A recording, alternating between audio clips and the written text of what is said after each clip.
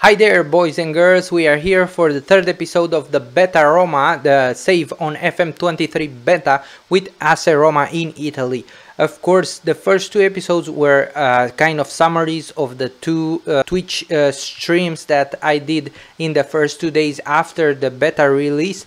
So I thought that we need absolutely one video that is edited only for YouTube. So keep close and don't forget to leave a like and press subscribe if you like this content, because I will produce videos throughout the beta release, and after the full game will be released 8th of November, we will have at least 2 series in parallel that will go through, and it will be awesome because I really like the game. It's the first one that I'm really streaming and posting on YouTube since the beginning. We will have some very nice series similar to Peasant to Pope, but the quality of the videos, I hope that will be a bit higher than what we provided in FM22.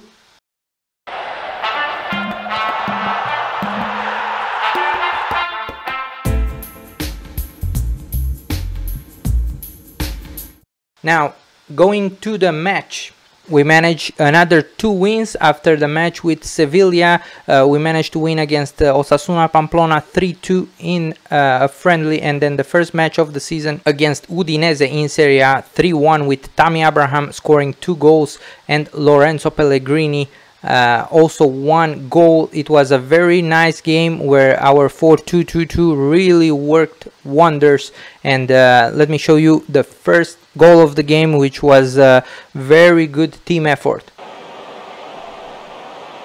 We are recovering the ball there, Madi Camara, but Pellegrini is the one, and with the ball all over the defense, and Tammy Abraham, excellent positioning, scores from 1 touch. This was the first goal with Udinese. We won 3-1, and we are about to play Inter in the next match in Serie A. We have a very tough start of the season. We're playing Juventus, Partenope, which is Napoli. After this we have a little bit easier match against Sampdoria, and then we are playing Fiorentina at home. So until end of September there will be a lot of very difficult matches for us in Serie A. Mistakes were made here. Clearly mistakes were made. Serious mistake was made. And he's right, mistakes were made.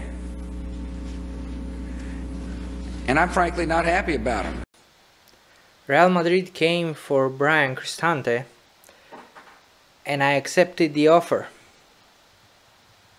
And now I'm pondering if buying Guido Rodriguez for 1 million more, it's a good deal or not, because we absolutely need a central midfielder. I don't know if Guido Rodriguez is the one.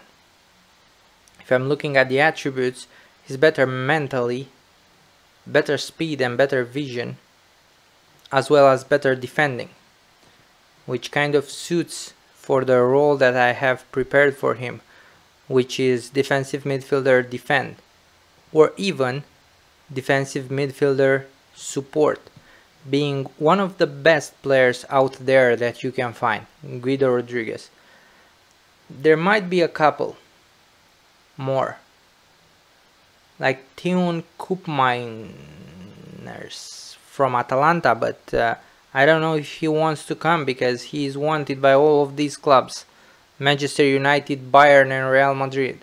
I'm not sure if Roma can compete with Bayern or Real Madrid in buying new players. Of course there are other options, but these are pretty much the best ones out there that can really fill in that place. Koopmeiners younger, of course, Dutch. Very good attributes, very balanced overall. Maybe not as good as an aerial threat as the other two, while Cristante was even better than Guido Rodriguez. Guido Rodriguez better heading, but jumping reach is even worse than Koopmeinster. I don't mind that much. He has great positioning, great teamwork. His mental, it's very balanced and very good. His physical is not that good though. So I don't know what I will do. So we are about to start playing against Inter. You see this Very nice detail that we have here. Juventus won against Verona and we are third in the league after just one match with 3 points. We need to get a good result against Inter so that we avoid all of these teams that also have 1 win and 3 points taking over. Of course, it will not be a very easy match because we have all of these good players: Barella, Lautaro Martinez, Lukaku, Çalhanoğlu and Milan Skriniar in the defense playing against us. Let's see what our assistant manager is telling us. He's telling us to change the 2 attackers and put Deulofeu as an advanced forward and Tammy Abraham as a deep lying forward. I will prefer not to do that. Of course, he's telling us to put Eduardo Bove instead of Mady Camara. I'm not entirely sure if this is the right way to do it. Gianluca Mancini instead of Smalling and move Smalling here. Let's see really if Mancini is fully fit for this match, as no, he is not fully fit. Fitness still remains an issue, so I will add him to the bench, but I will not put him as a first team starter.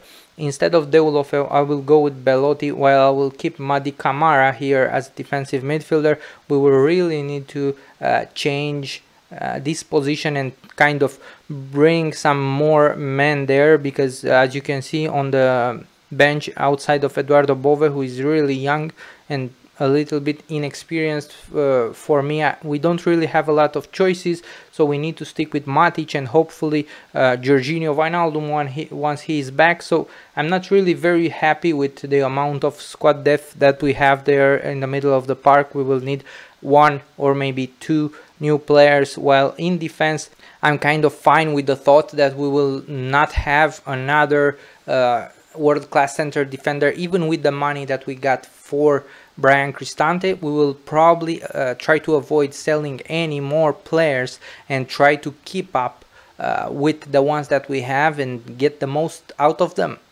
So we go with this team. We don't have a lot of bad feelings regarding this.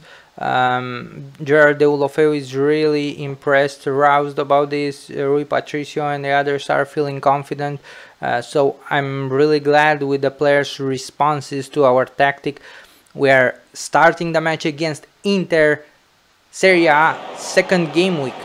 Inter are playing kind of defensive with 3 center backs, 1 defensive midfielder and 2 wing backs. We are playing our 4-2-2-2. We are here on very nice graphics overall for Serie A. Even there is an improvement. There is an improvement for sure. These 2 clubs are kind of licensed, and you will see the real crest and real logo, and the players are there. So I'm pretty happy with the way it is. But we do see an improvement in the match engine. If you ask me, I'm really happy with the way the match engine improvements are going. Now we see Inter in possession, Brozovic, back pass to De Vrij, and they are starting to build from the back. A long ball to Dumfries, wins the header, and now Barella advancing there. Barella for Lukaku, but Roger Ibanez is there. Now Gosens with a back pass to Acerbi. Çalhanoğlu for Gosens on the left side. Gosens can bring in a cross. Again Çalhanoğlu, Lukaku in a block. Very good block there. Lautaro for Skriniar. Skriniar with a back pass for De Vrij. Now Brozovic for Acerbi. Acerbi to Gosens. Gosens for Lukaku. Lukaku and Lautaro now. Lautaro scores. We weren't able to keep him. We weren't able to mark the 2 strikers of Inter. They are saying that they caught us on the break. I don't know if it was necessarily a break. It was a very good pass from Gosens. They had the possession for a while. We are playing with a high line, so this kind of gives them a little bit of advantage. Lukaku there for Lautaro Martinez. Lukaku is playing as a target forward and Lautaro Martinez as a pressing forward, which is kind of new to me, but it seems that it works for them, you see. Mady Camara wins there the header, I guess, but there was nobody, and now Gosens with a long ball, but Rui Patricio So I think that we need to drop a little bit our defensive line, because otherwise it's really difficult. Now Belotti for Tammy Abraham. Tammy Abraham with a dribbling and scores! Tammy Abraham, great dribbling around the keeper. I really love this, very nice dribbling around the keeper after a good pass from Belotti. Yeah, we see here a Cherby with a... Yeah, and Belotti for Tammy Abraham goes around the keeper and scores. I think it was also a mistake by their keeper, and the mistake, of course, by a Cherby, who just left the ball after a very nice stop. So we are going ahead with the game, a few minutes until the break. I hope that we will go in advantage, or at least with a draw for the halftime talk. They have a corner with Hakan Çalhanoğlu and De Vrij with a header just above the post. We are really evenly matched. Only the two strikers, and maybe they are saying that Acerbi also played well, but I think he did a mistake for our goal. Except there are two strikers, their team is not really playing very well. So no big changes. They are bringing in Mkhitaryan for Nicolo Barella, which I think it helps us, because Nicolo Barella was kind of a threat in the first half. We don't have big bench that we could make a lot of changes. Now Spinazzola on the left side. Spinazzola can bring in a cross with a back pass to Matic. Matic now changes the side to Karsdorp. Karsdorp, oh, very good Karsdorp, and oh, what a miss. What was that shot? Incredibly poor shot after very good dribblings and getting into the box. Very poor shot. 67 minutes played. Not a lot of things happening in the second half. Maybe we need to make a couple of changes. So we only made two changes in personnel there. We brought in Eduardo Bove for Madi Camara, and we brought in El Shaarawy for Dybala. Dybala didn't have a very good game.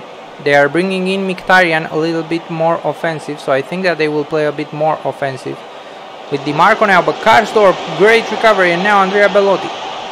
Eduardo Bove, oh, for Pellegrini. Pellegrini was not... Oh, Belotti with a bad tackle and a red card for Andrea Belotti. What was that from Belotti? Cannot believe it. We need to make a change now. So we will keep there Tammy Abraham as a lone striker, but we will need to bring our line a little bit lower to a mid block and go even cautious. Yes, we don't want to be caught out. We will keep Tammy Abraham there. We will have a mid block, but Tammy will be there as an advanced forward. I don't think that we will have a lot of attacks until the end. 3 minutes of stoppage time. We are going 1-1 against Inter, and I think that would be it, right? I hope so. Handanovic starts there, Bastoni, and now Di Marco. There is only 1 minute from the stoppage time. Di Marco with a long ball for Dzeko. Dzeko wins there. Brozovic for Dzeko. Dzeko for Dumfries on the right side. Dumfries and Rui Patricio. What does he do there? Oh my God! What a big chance for Inter. Right there in the 6-yard box with Rui Patricio, almost making a bad choice, and now we are winning this header. And Karsdorp there, I don't think it will be a counter. Karsdorp by himself. A back pass to Eduardo Bove, and now a long pass from Eduardo Bove to Tammy Abraham. El Shaarawy for Matic. Matic now tries a long ball, but there is nobody there. Tammy Abraham does not have the same pace as in the beginning of the match. And that's the match, 1-1. We managed to get a draw out of this very interesting match with a red card for Andrea Belotti in the 85th minute. They scored first, but we managed to equalize after only 5 minutes through Tammy Abraham, and we are still there 1-1 at Inter on Giuseppe Meazza. Very happy about the result overall. So Nantes wanted 9.5 million for Pedro Chirivella, who will be for us a backup in the center of the midfield here. Very good numbers, very good attributes. I really like the way he is looking, even technically good first touch, good technique, good passing overall. I think that I agree with these Mendels, and his physicals are of course not as good as when we are talking about cube miners and the players that we already have, like Jorginho Wijnaldum, even at his 31 years old, he will be a very good backup there, because most probably we will need to loan out Eduardo Bove, and we will have, I feel it, you know, I feel like we will have a lot of injuries, especially there in the middle of the park, and also maybe there in the place of the two trequartistas, where you see the two advanced playmakers, both of them. We will have a lot of injuries, so I want a lot of players. Hopefully we can get into with the registration. If not, we will need to make a couple of tweaks, maybe loan out a couple of players and so on, to continue after. Europa League groups draw, ladies and gentlemen, let's be prepared to start the draw. Roma are one of the biggest teams. This is what the live reaction is saying. Abdullah Al-Arabi: can Roma live up to the hype? I'm not ready to go again, not after losing the final. Rangers fan. So there are a lot of you know, live reaction. I like this draw, so let's see how it looks. Let's look at all the teams. So we are in pot 1. We are about to avoid Manchester United, Arsenal, Lazio, of course Lazio, Rangers, Braga, Olympiacos and Feyenoord, but we can get some of the bigger teams like AC Monaco, Real San Sebastian, so Real Sociedad, Real Betis Sevilla, Freiburg from third pot, and from fourth pot I think the most difficult ones should be Fenerbahce and maybe FC Nantes. Why not? They can be very difficult. Union Berlin can be also very difficult from the third pot. So let's see who we are about to get. I'm not really afraid of any group, but there can be much easier groups, and some of them that can be of, let's say, medium to high difficulty. Let's start the draw. Joachim Low is the ceremony host here. It looks really nice. So if I'm pressing here to start the draw, he will start choosing teams, I guess. Yeah. Man United for Group A. Yeah, this is going quite slow, I think. In Group B, let's see who it will be. Lazio. Yeah, things are going quite slow. If I press advance, will it go directly to advance? Overview, so this is the overview here. And these are the live updates with all the gossip here. What happens if I just press advance? Ah, okay. Okay, I should press advance to choose the next one. Right? Feyenoord in Group F. I need to press it twice. So we are going to Group H after Arsenal goes to Group G, and from second pot we avoid Ghent, we avoid Monaco, who goes to our rivals Lazio, and we are avoiding also PSV, so we are avoiding a lot of the good teams. Partizan Belgrade is going with Braga in Group D. Malmö is going with Rangers. Real San Sebastian and Victoria Plzen, we are avoiding them, and we get quite a tough opponent in Rennes from Ligue 1. Then going to third pot, we are avoiding Bodo Glimt, who we know what happened in last season against Roma. It was quite difficult to handle Bodo Glimt. We are avoiding Real Betis and Union Berlin, so these are good good news. We are avoiding CFR Cluj, Ceferec Cluj, yeah, Freiburg also, so we will have quite a less quality opponent. Maribor from Slovenia, who, let's say, let's be real, they are not as tough as Union Berlin might have been, or Freiburg, or even Real Betis. Let's go to pot 4, Slovan Bratislava. Fenerbahce goes to Lazio's group, who is turning out to be quite difficult. And then Olympiacos has probably the worst group if we are looking at or Feyenoord with Real Sociedad and Freiburg can be the most difficult groups, or Olympiacos with PSV and Real. We are avoiding Sturm Graz and Nantes, and that's what I wanted to hear, that we are avoiding Nantes.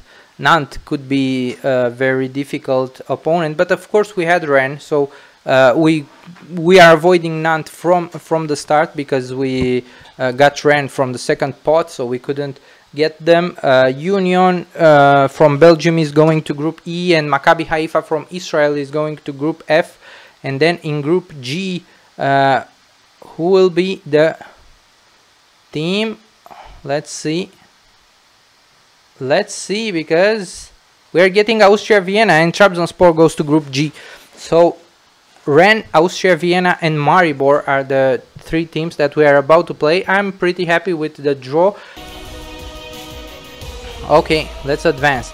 So these are the groups for Europa League. I like this graphic. It shows that it is an improvement. If you want to see if we got Cup Miners or not, or if we got some other player, don't forget to subscribe and keep close to this channel.